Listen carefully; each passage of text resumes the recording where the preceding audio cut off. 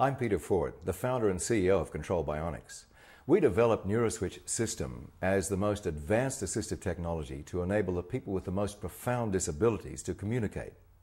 NeuroSwitch system takes the body's own electrical signals and uses them to control a communications program inside the computer. When the brain sends a signal to a muscle, it passes down a neural pathway and hits a place at the end of the muscle called the motor plate. That sets up an electrical change inside the muscle.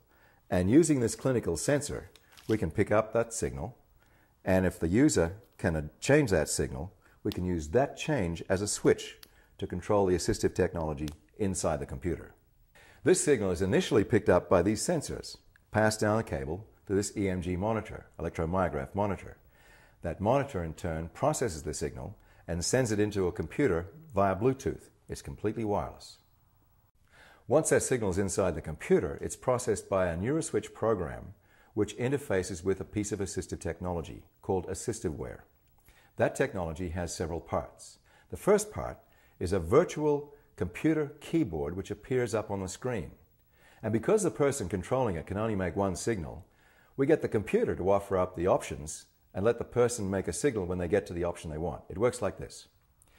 The computer highlights the top row of the virtual keyboard on the screen. And then it highlights the second row and leaves the top row the way it was originally. That highlighted line moves all the way down each row, row by row, down to the bottom of the screen.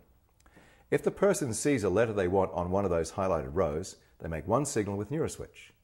And the computer then starts scanning from the left to the right along that row until they get to the letter or the character they want to choose. When it gets to that letter or character, they make a second signal, and the computer puts that letter or character up on the screen. It can put that letter or character anywhere on the screen or in any program you choose, in a word processing program, an email program, or onto an internet browser to go out onto the web. It can also launch programs. For example, if you want to watch a movie or play a music in iTunes, the program will let you choose a key which is coded to do that.